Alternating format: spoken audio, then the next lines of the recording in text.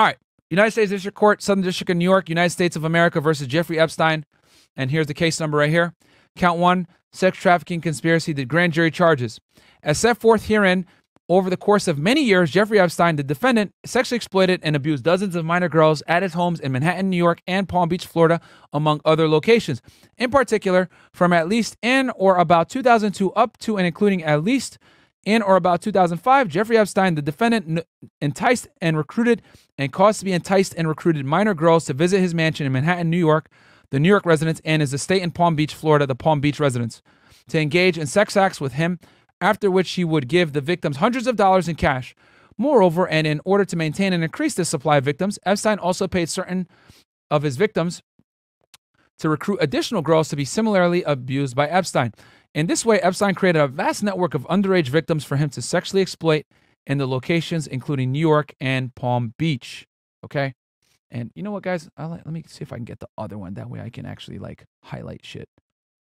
All right, here we go.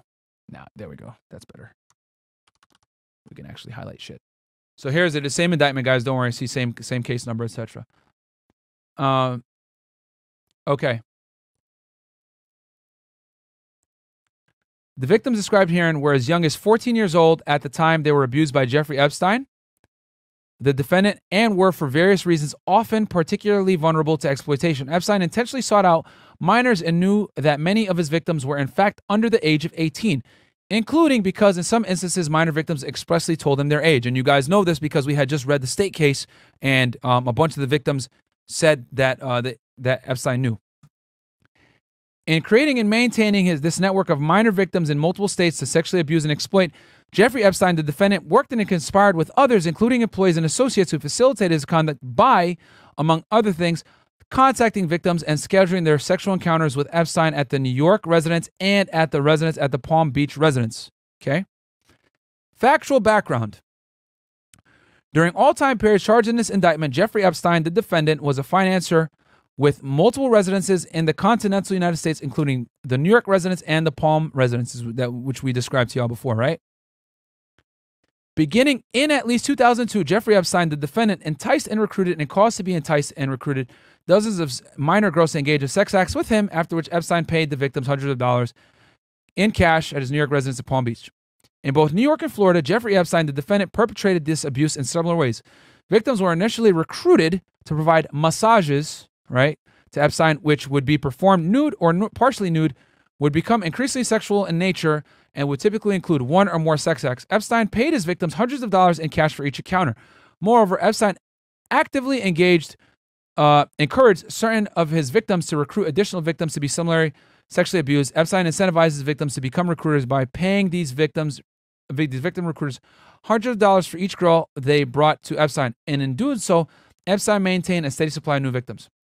So the New York residence. So here, guys, we're going to get some facts that we might not necessarily have been privy to on the on what I read to you guys from the Florida stuff. At all times relevant to this indictment, Jeffrey Epstein, the defendant, possessed and controlled a multi-story private residence on the Upper East Side of Manhattan, New York, i.e. the New York residence. Very nice, guys. Very nice area. Between at least in or about 2002 and in or about 2005, Epstein abused numerous victims at the New York residence by causing these victims to be recruited to engage in paid sex acts with him.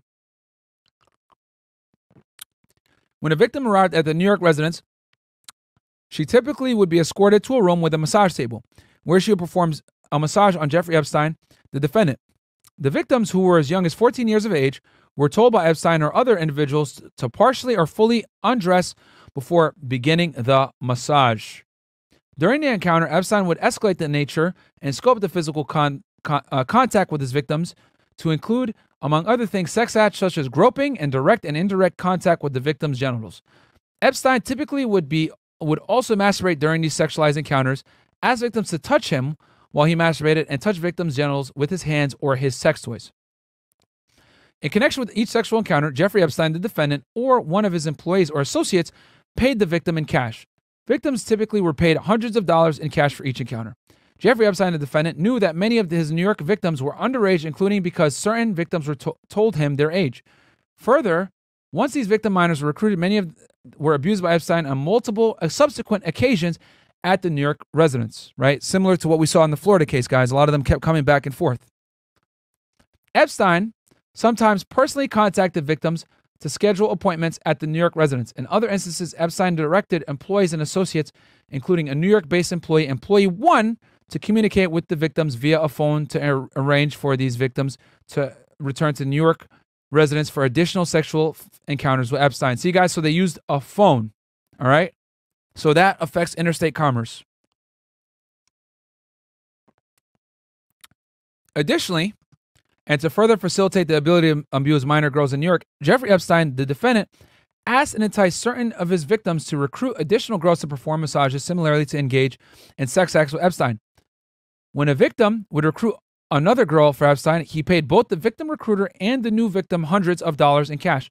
Through these victim recruiters, Epstein gained access to and was able to abuse dozens of additional minor girls. In particular, certain recruiters brought dozens of additional minor girls to the New York residence to give massages and to engage in sex act with Jeffrey Epstein, the defendant. Epstein encouraged victims to recruit additional girls by offering to pay these victim recruiters for every additional girl they brought to Epstein. When a victim recruiter accompanied a new minor victim to the New York residence, both the victim recruiter and the new minor victim were paid hundreds of dollars by Epstein for each encounter. In addition, certain victim recruiters routinely scheduled these encounters through employee 1. So I guarantee you guys right now, employee 1 is probably was probably cooperating with the government and probably gave his testimony. Okay, that's why they're naming them by employee 1 versus giving their real name, or the fact that employee 1 isn't involved in the indictment. They probably work something out where they cooperate and they're willing to testify against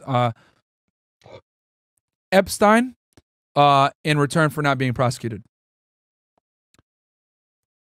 Employee 1, who sometimes asks recruiters to bring specific minor girls for a specific minor girl for Epstein. The Palm Beach residence. Okay, so we went over this one in detail, but let's go over it as well. In addition to recruiting and abusing minor girls in New York, Jeffrey Epstein, the defendant, created a similar network of minor girls to victimize in Palm Beach, Florida, where Epstein owned, possessed, and controlled another large residence, i.e. the Palm Beach residence. Epstein frequently traveled from New York to Palm Beach by private jet. Remember, guys, how the detective had subpoenaed the travel patterns between New York and Palm Beach, and every time they landed in Palm Beach, his assistant Sarah would call Robman, right?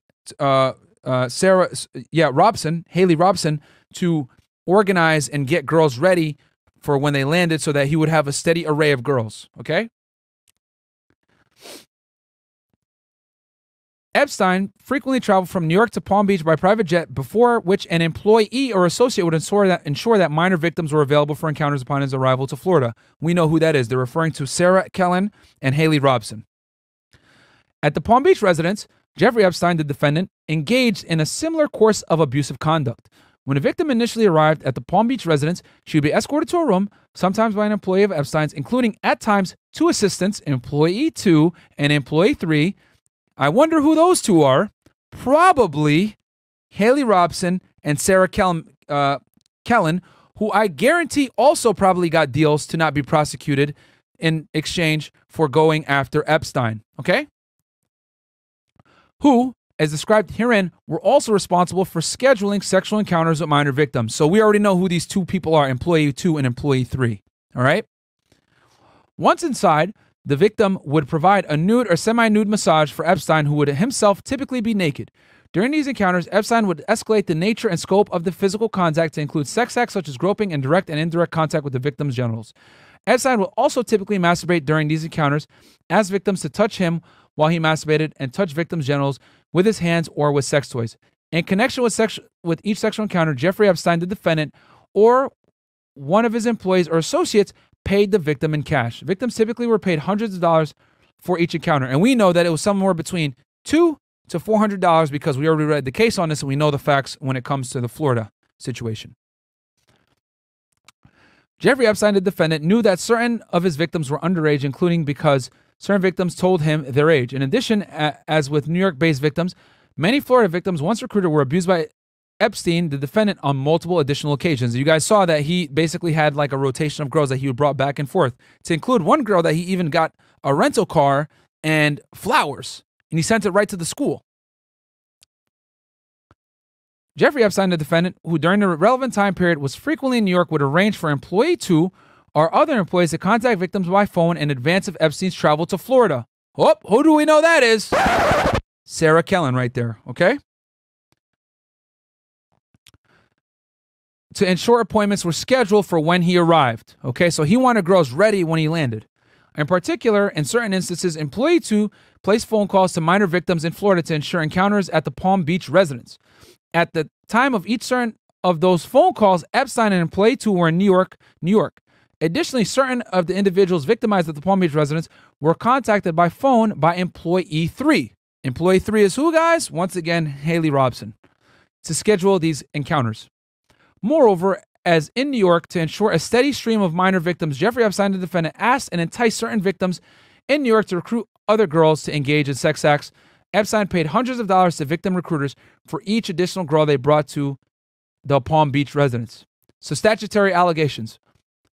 From at least in or about 2002 up to and including in or about 2005 in the Southern District of New York and elsewhere, Jeffrey Epstein, the defendant, and others known and unknown, willfully and knowingly did combine, conspire, confederate, and agree together with each other to commit an offense against the United States, to wit, sex trafficking of minors in the violation of Title 18, United States Code, Section 1951A-B. Okay? It was part and object of the conspiracy that Jeffrey Epstein, the defendant, and others known and unknown would and did in and affecting interstate and foreign commerce. Remember, guys, I told you, using the phone and flying back and forth affects interstate commerce, which is what makes the case federal and why the Southern District of New York was able to come in and use the facts from the Florida case and the New York case together in one indictment. Who and did, in affecting interstate and foreign commerce, recruit, entice, harbor, transport, provide, and obtain by any means a person and to benefit financially and by receiving anything of value from participation in a venture which has engaged in any such act, knowing that the person had not attained the age of 18 years and would be caused to engage in a commercial sex act in violation of Title 18 United States Code, Sections 1591A and B. So, real quick, guys. Remember how I said that sex trafficking is not that prevalent unless it's minors? When we had that little discussion, on the Fresh Fit podcast a couple of days ago where a bunch of girls were trying to argue about, oh my God, sex trafficking is so common. Guys, it's really not. And most of the time, put it this way, if all these girls were 18, Epstein would never have been indicted federally. It's when they're under the age of 18 that it now becomes a federal offense because they cannot consent. And the fact that he affected interstate commerce with what he was doing is why they were able to hit him federally, and the girls were underage. However, if the girls were 18 and above and they were doing it willingly, right, where they wanted to do this, it would just be a prostitution ring and it wouldn't rise to this level, okay? So a big element of this, as you guys can see in the indictment, is they had not attained the age of 18 years old. That's a key factor here, guys, when it comes to sex trafficking federally. They have to be under 18 years old, typically. Overt acts. And remember, guys, conspiracy is an agreement between two people, right, to commit a crime, and an overt act is committed in furtherance of the conspiracy. In furtherance of the conspiracy and to effect the illegal object thereof, the following overt acts, among others, were committed in the Southern District of New York and elsewhere. In or about 2004, Jeffrey Epstein, the defendant, enticed and recruited multiple minor victims, including minor victims identified herein as minor victim 1 and minor victim 2 and minor victim 3, to engage in sex acts with Epstein at his residence in Manhattan, New York, and Palm Beach, Florida, after which he provided them with hundreds of dollars in cash for their encounter. In or about 2002, minor victim 1 was recruited to engage in sex acts with Epstein and was repeatedly sexually abused by Epstein at the New York residence over a period of years and was paid hundreds of dollars for each encounter. Epstein also encouraged and enticed minor victim 1 to recruit other girls to engage in paid sex acts, which she did. Epstein asked minor victim 1 how old she was, and minor victim 1 answered truthfully. In or about 2004, employee 1 located in the Southern District of New York and on behalf of Epstein placed telephone call to minor victim 1 in order to schedule an appointment for minor victim 1 to engage in paid sex acts with Epstein. Okay, that's Sarah Kellum right there. In or about 2004, minor victim 2 was recruited to engage in sex acts with Epstein and was repeatedly sexually abused by Epstein at the Palm Beach residence over a period of years and was paid hundreds of dollars after each encounter. Epstein also encouraged and enticed minor victim 2 to recruit the other girls to engage in paid sex acts, which she did. In or about 2005, employee 2, located in the Southern District of New York, and on behalf of Epstein, placed a telephone call to minor victim 2 in order to schedule an appointment for minor victim 2 to engage in paid sex acts with Epstein. In or about 2005, minor victim 3 was recruited to engage in sex acts with Epstein and was repeatedly sexually abused by Epstein at the Palm Beach residence over a period of years and was paid hundreds of dollars for each encounter.